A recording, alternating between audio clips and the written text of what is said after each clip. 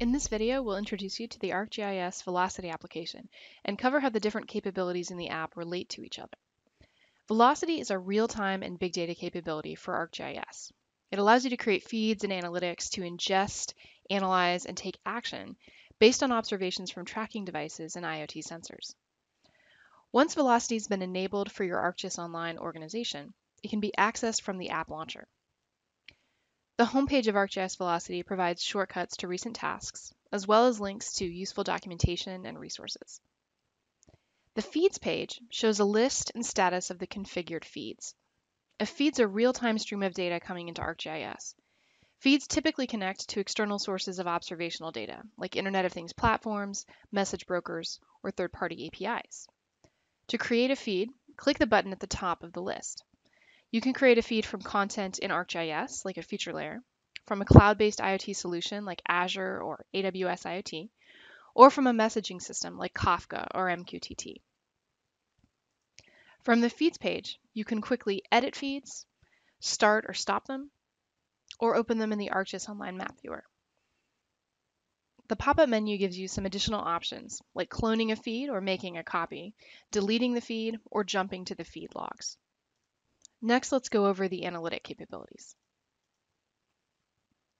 The Real-Time Analytics page shows the list and status of your real-time analytics.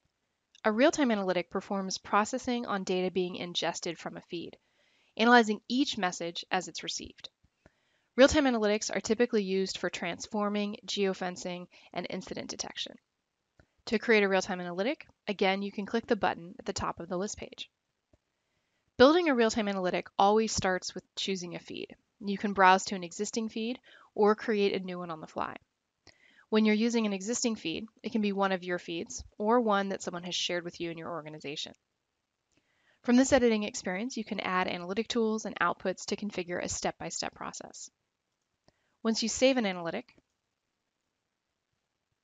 you can also toggle between this workflow view and a model view, which allows you to configure more than one processing pipeline. ArcGIS Velocity also allows you to create and run big data analytics. A big data analytic performs batch analysis on stored data, like data in a feature layer or in a cloud big data store like Amazon S3 or Azure Blob. Big data analytics are typically used for summarizing observations, performing pattern analysis, and assessing trends. When you create a big data analytic, you begin by defining an input source of stored data, as opposed to real-time data, but the process follows the same basic approach as defining a feed. From the analytic list pages, you can start or stop any of your analytics. A real-time analytic, once started, continues running indefinitely until you stop it. A big data analytic fires up, runs the process on the designated dataset, and outputs the results and stops.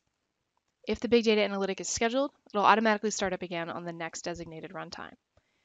Both analytic list pages also allow you to edit any of your analytics, clone them or make a copy, delete them, or jump to the analytic logs. Finally, let's explore the Layers page, which lists the feature layer, map image layer, and stream layers that are hosted by ArcGIS Velocity. Layers are created by configuring outputs in real-time or big data analytics. When the analytic runs, the output layers are automatically created. They can be managed from here or added to a web map for visualization. Every feature layer created by ArcGIS Velocity has an associated map image layer, both of which are based on the same underlying data. Deleting a feature layer will delete the underlying data and the associated map image layer. Stream layers visualize real-time data, so there's no associated dataset. Map image layers can be edited by clicking the pencil icon. This opens up the Aggregation rendering editor. This experience allows you to adjust the default rendering of the dynamic aggregation. So for example, you can change the gradient colors for high and low values. You can adjust the feature threshold to show larger or smaller numbers of raw features. And you can also adjust the resolution of the aggregation or the size of the bins that are automatically displaying high and low values of either the counts or a chosen attribute in your dataset. You can use the Save Layer button to save your rendering settings to the layer so that they're the default for anyone who uses that item. This concludes our tutorial on getting started with ArcGIS Velocity.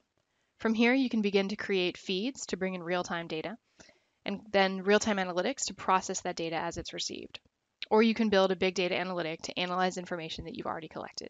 Thanks for watching.